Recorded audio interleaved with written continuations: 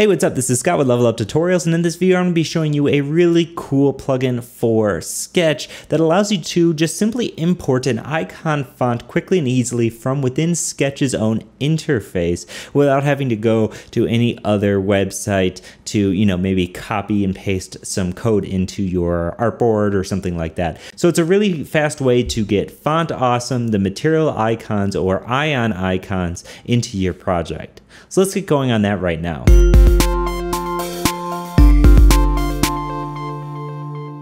So to get started, just like any of these plugins, we're going to head to our Sketch toolbox and we're going to look up, we can look for icon font, I think is the best way to search for this. And you'll find Sketch Icon Font. Now, Sketch Icon Font is really super cool. If you've ever tried to work with icon fonts in any design application, whether it's Photoshop, Illustrator, or Sketch, or just pretty much anything, it can sometimes be a tremendous pain in the ass.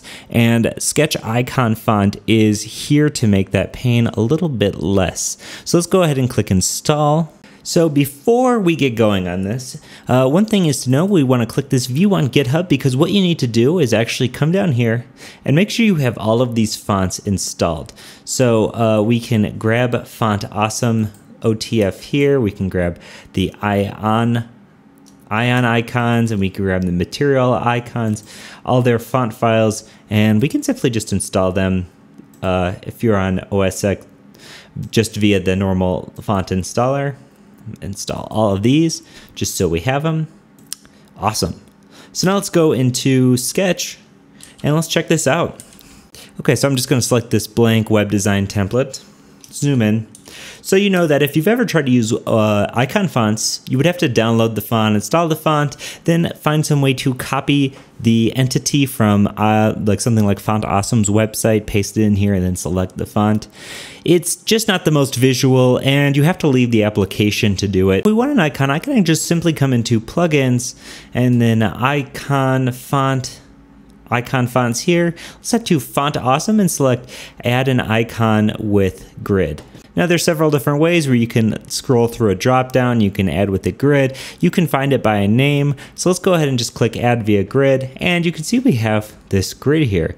So from here, let's select the music note, and you'll notice you'll be able to select just a particular icon.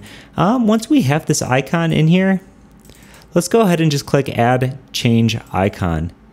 Okay. So you'll notice this has dropped this sort of in the welcome artboard. I want this in my desktop artboard, so I can simply just drag it to my desktop artboard.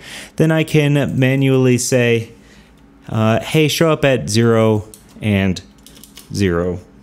I don't know why it just sort of shows up in random places on my install, but we can come here and now you can see we have the icon here, and let's bump this up in font size.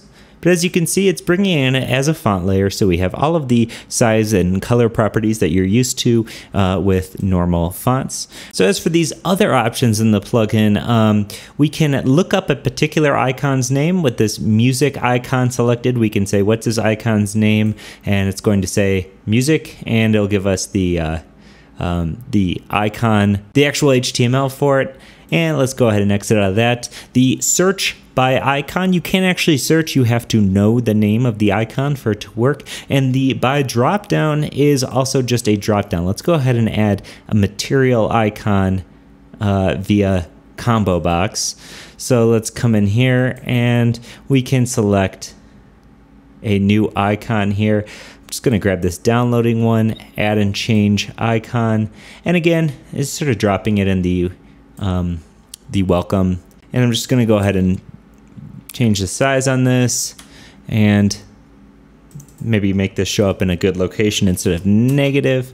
There we go. And you can now see we have dropped this icon in here, no time. So even though it's sort of throwing it off in who knows where, it's really easy to just sort of grab and throw in the correct location if you want. And you never have to leave Sketch unless, of course, you're wanting to look up a specific icon's name. But the grid mode or the drop-down combo box are good ways to find the icons that you're looking for.